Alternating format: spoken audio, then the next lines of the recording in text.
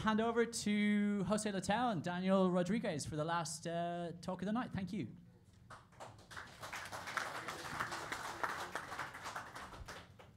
Hello, everyone. Oh, the camera. Can everyone hear me? 1, 2, 3. Am I super loud? No? Well, if you can't hear me, let me know. So, thank you again, Donald and Christian, for all the hard work you guys do to organize this. Basically, Daniel and myself are going to talk a little bit about something that we recently open sourced, which is a reference system for one of the production systems that we have here at Facebook.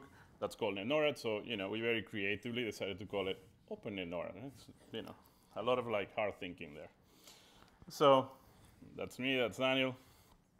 I always tend to put this on the presentations because I find that it tends to help people understand some of the challenges that we have to deal with when they actually realize what's our scale, right? And very quickly, these are numbers that are recent as of a couple of weeks ago. Essentially, we have 1.37 billion daily active users, and we have a little over 2 billion monthly active users. So the size of our network and the scale challenges tend to be very interesting, right? And this comes at the heart of the problem that we're trying to solve with this system, which is essentially, loss on the network, right?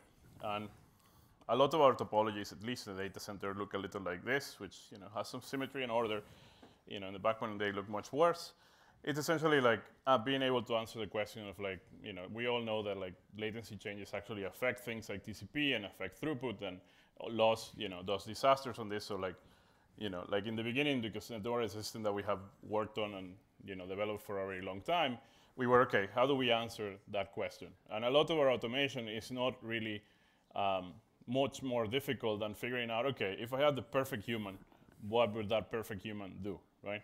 And if you had this type of topology where you have two hosts and they are interconnected by that mesh of devices, and you had some loss, or you had someone telling you, hey, what used to take 2 hours between these two hosts is taking forever. Typically there's some active probing involved, right? So the perfect human will essentially start doing some active probing, pinging all over the place, or your favorite traceroute advanced tool, we have our own that's called eptracer-T, and essentially try to find the needle in the haystack. So the system that we built, which is called, as I revealed earlier, NetNorad kind of addresses that, and it's essentially doing the same thing a human would do, but all the time in an automatic fashion, which is very sophisticated. It's essentially pinging all the things. And for this, we run pingers on some of the machines, and we run responders on all of them, because we don't really need to have a pinger in every single device that we have in the fleet. And this generates a pretty large and substantial amount of data that gets analyzed to actually try to give that network engineer, this is where I think, in all of this mesh, this is where I think you should start your investigation. Help you find the needle in the haystack, so to speak, right? And this is, which probably skip a little earlier, obviously we have, a pretty extensive and pretty developed passive monitoring system, but we run, due to the scale, we tend to run into exotic issues that haven't been revealed by passive monitoring simply because the counters are not implemented, or we don't have a really good way of detecting this in a passive fashion, or simply because the device lies because it has a failure that's making it lie, right? So the evolution of the system, in the beginning, our first instance of this, we are firm believers of version 1. We're firm believers of iterating over the ideas. The first version of this was as simply as wrapping the ping binary in the host with some Python, right? And actually the first version wasn't doing anything related to loss. It was simply measuring latency, and it revealed why do we have this weird latency between A and B? And it's it started that provided visibility that wasn't simply there before, even with passive monitoring. And then this quickly, when we confirm, oh, this makes sense and this is a good V1, and this is a good idea to pursue, we evolved this with using raw sockets and fast TCP probes, which actually work pretty well. But a lot of our service owners rely on TCP statistics because a lot of the services obviously are TCP. So we were essentially polluting a lot of the metrics that they use to understand the network health of their service. So they weren't super psyched. So we had to iterate, and we switched to ICMP, which ICMP fulfills a similar purpose without actually having that issue for them. But we run into some ECMP. We run into some polarization issues that force us to, yet again, change the protocol and move into UDP. And this is essentially what the open source version of this is going to be using. It's essentially, UDP. And the last iteration of this, we essentially kept UDP, but added an extra layer using ICMP, because ICMP also fulfilled the purpose. But this way we have additional signal to understand, like our UDP agent is running user space, so like, are we getting this loss simply because we have an issue on that machine where like it's heavily loaded, et cetera, et cetera. Like, this gives us another data signal to understand, is this real due to the system, or is this real actually, due to the network because of a network problem of some sort, right? So this is like, at the core of this, we have pingers and responders, and the Mac is like, oh, this animation is super hard, like, I'm struggling. And essentially, this is relatively simple. We try to keep the responders as simple as possible because they run in every single machine on the fleet. So obviously, we don't want to add unnecessary load or fun memory leaks into all of the fleet, because that's not good. That's negative impact. And essentially, like, the pingers need a target list, and this we have orchestration internally, and Daniel will talk about how we did this in the open source version. So they receive a target list. The responders simply respond to those probes. We timestamp everything to understand where are we spending our time and like what's actually the latency, because remember, this is the latency and loss. The pingers can do a lot of work, so a lot of packets per second, while we try the responders to, like, again, this runs everywhere, so it should be as light as possible. And since we have QoS, as most of you, we essentially try to do this in like all of our QoS class to, again, understand exotic bugs that we end up with due to different issues, right? So why UDP? Well, I kind of mentioned this before. Mostly like our use case here was that like we were polluting some of the metrics for the service owners. This also eliminated the problem that we had with ICMP, which some polarization issues, and it's pretty extensible, which means we can tweak it and add more things to the probe structure if we need to, right? So those are like the basics of the system. When we decided, okay, so now we have all this data, how do we start actually making sense of it? We decided like our unit of loss, right, was going to be clusters. And we call clusters essentially a grouping of tuple racks. So if you think about the yellow devices here as tuple racks, and then the green as some aggregation layer, whatever is like, whatever you want to call that, depending if you're using a cluster topology, you're using something more old school or smaller. Like, that's what we typically call cluster, essentially a collection of tuple racks. And we decided, okay, so our unit of loss is going to be the clusters. And this gave us enough granularity to understand issues between tuple racks. It contain the concept of let's have dedicated pingers per cluster, which again, like, you don't need this to be done by everyone. We try to, again, hit every single machine that we have.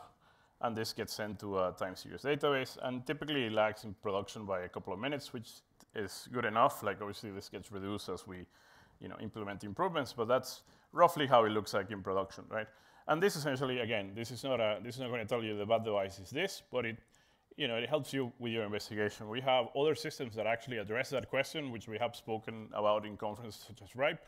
We have a system that's called NFI that tries to do that part of the job, which is like, okay, the bad device is this, or I have I suspect pretty high that it's this device. But coming back to this, like, in the case, like, our network is organized by regions. Inside the regions, you might have data centers. Inside the data centers, you have a collection of clusters. And then we are pinging all the things, right? So, like, for example, for a target cluster, right, we would have a pinger inside the same data center, which is what you're seeing here. So we ping. That gives us a result. We're inside of the same data center, so that tests the data center network. We have a pinger inside of the region. So, like, imagine we have DOB1 and we have DOB2. So, DOB2 will ping here DOB1. And then we have something outside of the region also ping that target cluster, which, whatever, something in the US. So, like, basically we have essentially 3 data points that can point you to, like, okay, like, there's an issue here. We should look inside the data center. We should look inside the metro of the region, or we should look at the backbone, right? And now Daniel is going to talk a little bit about how do we implement this with the open source solution and do a live demo that is going to work fantastic. No pressure. It's unlocked. Huh? Yeah. Okay, so that was a little bit of history on how Facebook built NetNorad and an overview of how it actually works. The idea of this open source project is not actually provide you like a box solution that you can, hey, I'm going to put this on my servers, start running, and it will work. It's mostly a solution to spark like reactivity is a very simple code that works, but the intention is to you go modify it, adapt it, and start from there building your system. So if you remember the moons that Jose talked about, all the phases that Facebook has gone through, maybe that's like the first moon for you. Okay, this system might be your first moon, and you adapt it from there and start building your solution. So the main component of all this is UDP Pinger. And this is basically a very efficient C++ library that will allow you to have this, pingers and pongers, okay? And that's the core of the NetNorad. So if you have pingers and pongers, and let's say you are this guy, and you need to ping a host, let's say you are in here, you know the IP address of that host, you know where it's located, and you know when you send a ping, that traffic will go through a series of hops or a specific path, and finally will reach the destination. With that information, you know, okay, I'm having some problems in here or over there. The idea of this is basically taking that same process in an automated way. So how can we build that? We need to know where are our hosts, where are our pongers, where are our destination hosts. And for that, we built a small controller. And this is probably the most basic Python that you will see. Is built on Python, Flask, and a small SQLite database. So what do we do here? Pongers, when they fire up, they have like a cron job, and they will register to the controller, okay? They will register the IP address. They will register labels like, I'm on this data center, I'm on this cluster, I'm on this specific rack, okay? That information gets into the controller, into the database, and here in this controller we keep the information of all the pongers that we have in the network, all our destination hosts. When the pingers fire up, they will send a request to the controller asking where are all the pongers, okay? So we have our request going to the controller will reply back with a list of devices to ping. Right now, that list is like all the pongers that we have, okay? You could try to build like a smaller segment, try to divide the amount of pongers that you have in the network to smaller chunks. But in the solution that we have published in the GitHub, this is like all the pongers that you have enabled, okay? And with that list, the pinger will start sending the proofs to the pongers, okay? It will start pinging all the pongers that we have available in the network. And that information, I mean, the results of all this traffic will end up going to the InfluxDB database, okay? InfluxDB is an open source time series database. It's open to anyone to use it. And that information goes in there, and you can visualize it using Chronograph. We have chosen to use Chronograph because it's another open source project, pretty easy to use, pretty easy to install. But basically, you could use something like Grafana, also popular. Let's say it provides like a similar function. Or don't use it if you don't want it, because at the end, with the information stored in here, you could build your automation like, hey, if I'm seeing like latency higher than this, I will do fire up an event. If I'm having packet loss of this amount, I will create like a drain of a device, okay? Here you start having spark your imagination, okay? And that code is on that GitHub site. It's FB samples OpenNetNorad. In there you will find all the code, and okay, it will look like this. In here you have a pretty detailed README on how to install it. Step by step, you need to do this on the pingers. You need to do this on the pongers. You need to install the database this way, go and install chronograph. Everything is pretty much detailed over there. And important, on the Debian folder, you will find packages, the packages that you need to have this working.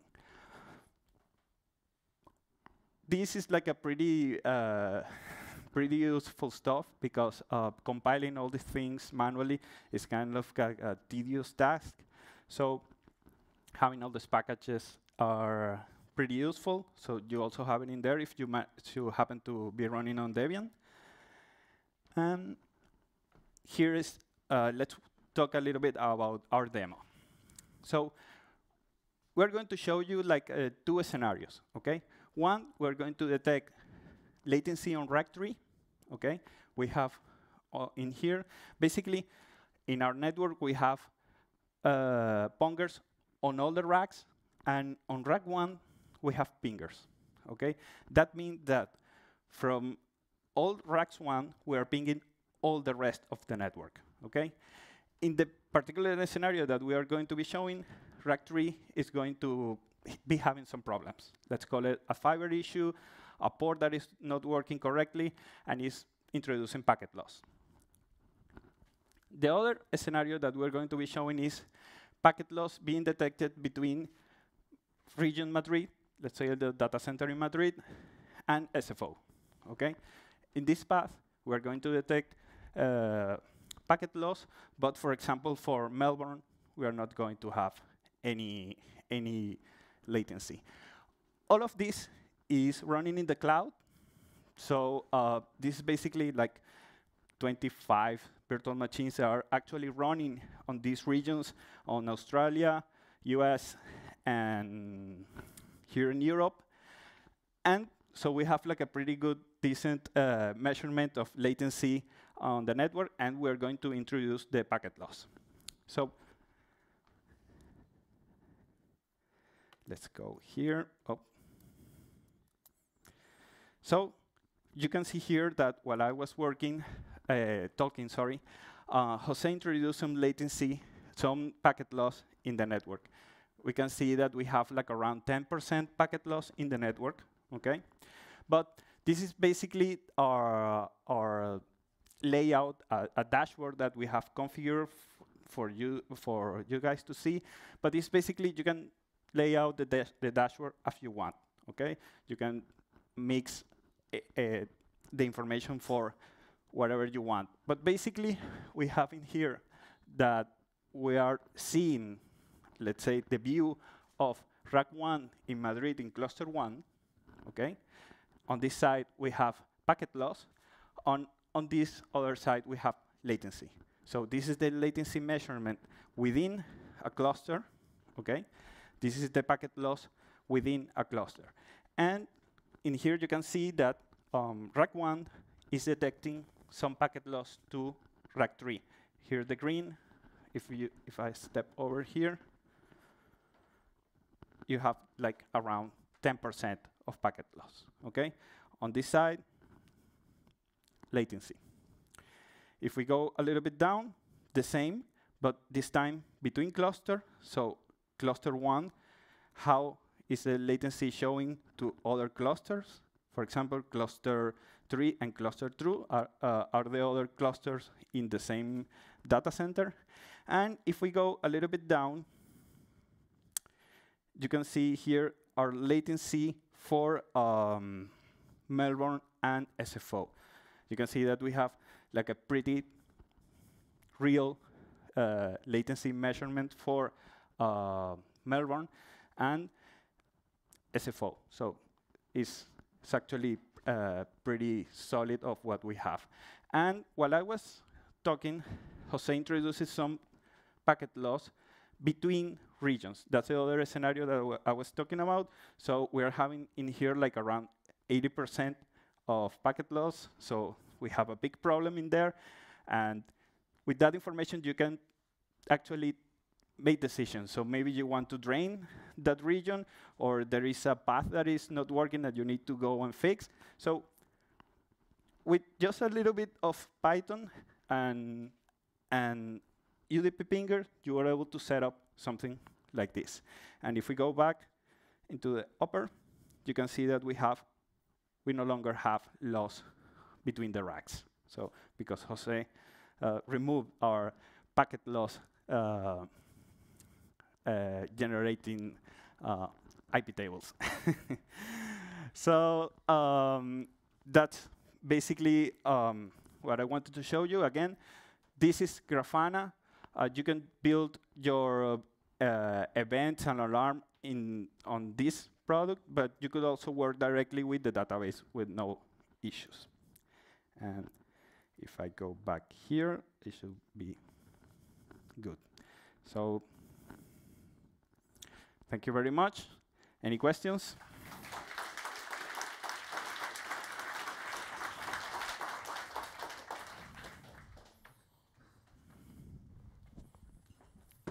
Yeah, so while people are warming up, we announced it very recently, I think a week or a couple of days ago, that we were requesting comments for research on networking and routing protocols and a lot of other interesting stuff. So this has a deadline of the 7th of December, and basically this Facebook funds your research. So if you had like this crazy networking idea that you were looking for someone to fund so you could explore, all the instructions are in that URL and how to apply, and this is basically open to, I think, everyone and non-US as well. So if you guys have like a magical idea, give that a try. So there was a couple of questions. Yep. Okay, so could I just get you to state your first name again when you ask a question? Thanks. Hi, my name is Rafael. I would like to know if the pongers, how they know where to register. They have a kind of redundancy for the register. Okay. Also, another one.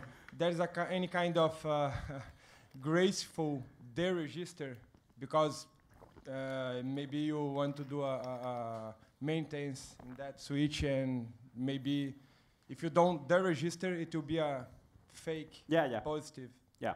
So first question is, you provide the address of the controller, so the pongers. Basically, you can create a chef, right? Ansible, whatever you want, and you put the IP address of the controller, and then when it fires up, it will go to the specific host. Second question, well, I think a third question was regarding redundancy, is it? The second was redundancy, the third was like if you deregister. So okay, so second redundancy, I mean, the system doesn't have like a built-in redundancy, but you could easily do it because at the end, the Flask and the Python is a web server, so you can scale down to, I mean, you put the load balancer, and you can scale down as much as you want. Okay. And you also have like a SQLite database that is probably not the most powerful database that exists, but you can easily replace that with Postgres or MySQL and have like a very robust solution. And the final question, dead host detection. Oh, so yeah, I probably forgot about telling this, but on the pongers there is like a cron job that will keep pinging. I mean, not pinging, like keep alive to the controller, telling, okay, I'm alive. And if you shut down the pinger, it will send on registration. Okay, it will deregister from the controller, and it will be removed from the list that we provide to the pingers. Yeah. And you can do some anycast to solve the redundancy thing. Yeah. Also. Cool. Yeah. Victor, Workday, thanks guys for the wonderful talk, and thanks for sharing that things with the community. That's awesome. So probably popular question to this one would be, can you name a couple use cases where you do detect a packet loss with the NetNorad, which is not reflected in the traditional SNMP counters on the interfaces? You have an ASIC that's dropping packets and then it's not instrumented to report it, which happens to us every day. I don't know why. I mean, like I was telling someone today, like we had a case once, which, yeah, it's on the more exotic side. We had a case once where, because we have all this, like FB trace RT and all this stuff, which like should help pinpoint where the thing is, right?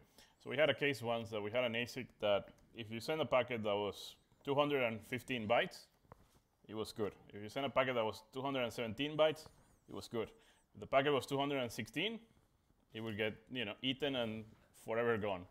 So like finding that was tricky, right? It was interesting. So that type of thing. Yeah, don't trust your boxes. Or basically. the box is like, I have no errors. Like errors are 0, and it's because the agent that reports that crashed. So less exotic, less exotic. Yeah? So. Thanks, guys. There was another one in the back. Yeah. Hi, this is Ivo. I'm just wondering, what's your signal-to-noise ratio? Is this reliable enough to make automated decisions to drain afterwards, or do you still have humans making decisions how to recover from these states?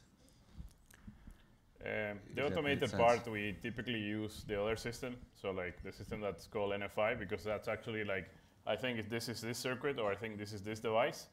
NetNorad has always been a tool to, like needle in the haystack, last resort type of thing, right? So when you are trying to find why are you eating my 216 byte packets, right? So, cool. Thank you very much. Okay. Any more questions? On that note, can we get a round of applause, please, for Jose and Daniel?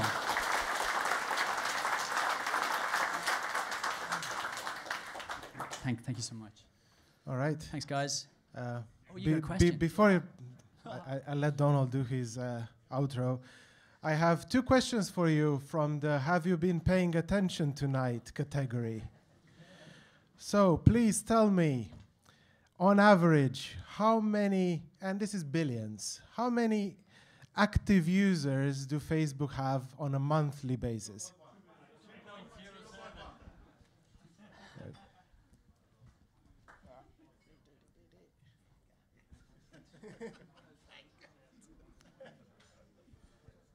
All right, and the second question is, how many speakers did we have tonight?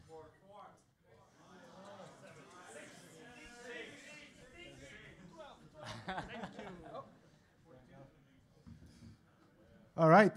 All good, all good.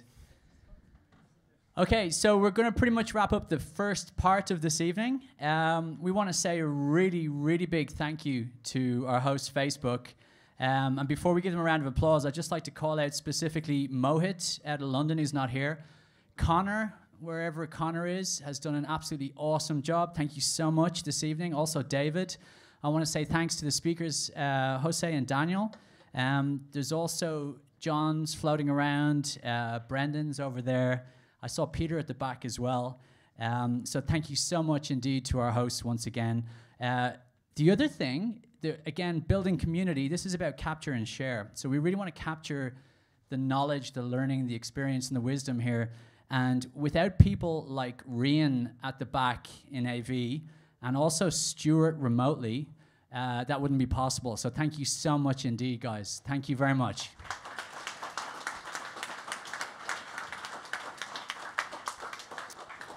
So if you'll bear with me for probably about another 60 seconds. Essentially, iNOG is based upon volunteers. So we would actively canvass any talks, demos, or topics for the future.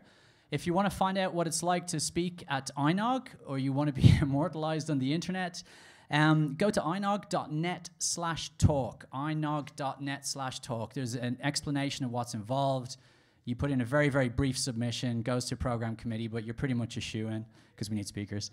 There's a call for potential locations in 2018. The agenda is open. So if anyone feels like they can host a meeting of approximately 80 to 100-ish kind of people, that would be great. We've kind of got past the exponential curve. We've kind of plateaued a little bit, which is great. If you can help in any way, we really, really, really would love your help. That could be anything from, marketing, getting involved in Slack. It could be dealing with meeting content, PR, building tools. I think Aiden's here as well, who hooked us up with Slack, AutoReg, and stuff like that. So whether it's technical or non-technical, we'd love you to get involved. We're going to send you out a very, very brief micro-survey after this evening. And again, this is just the end of the first part. Second part, we're just going to socialize and get to know each other a little bit. The micro survey is our effort at continuous improvement. So we need to know what you think about the evening, what we did well, what we did not so well, and how we can do better. And if you have any ideas or any feedback, we'd love to hear about it. We don't want to become too much of a traditional meetup. We'd like to, try out new things as well. The next iNOG is to be decided in 2018, so keep an eye on inog.net, also on meetup.com. We're going to have 4 meetings. Again, thank you, Jose. It was his suggestion for 4 because we were getting a bit stressed out with like 8 or something. I want to really thank the presenters because without the content, we don't really have anything. So I'd really like to get a round of applause for Lorcan, Tim, Colin, Chila, Daniel, and Jose again, if you don't mind.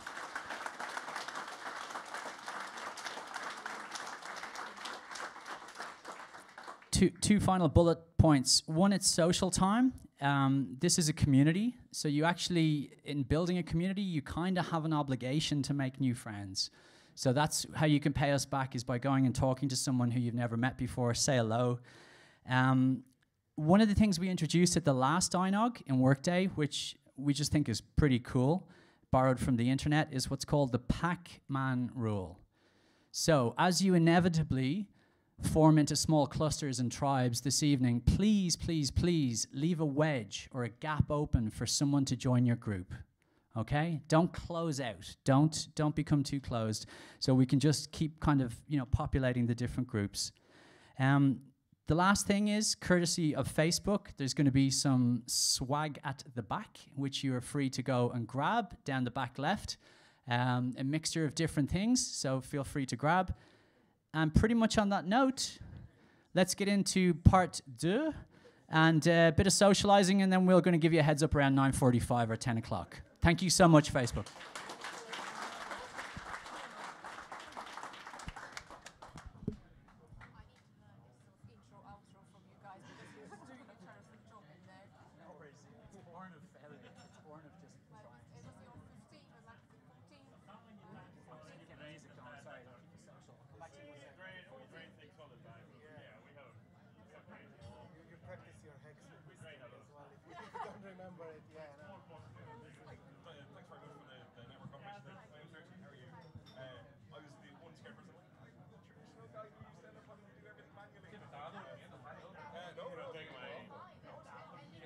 Laptop down.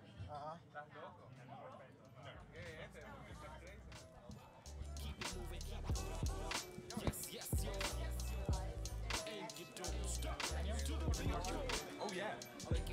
Wait a minute. I'm about to drop a dime on the fam, nothing less than stellar when I spit this fire from the cellar, rock bottom. 30 south, the microphone gripper, prolific lyricist, got the gift to keep on spitting this. Who want to test me? You know I hit him with the Mr. Clutch and crunch time like Nestle. I'll be the everlasting truth, 181 proof in the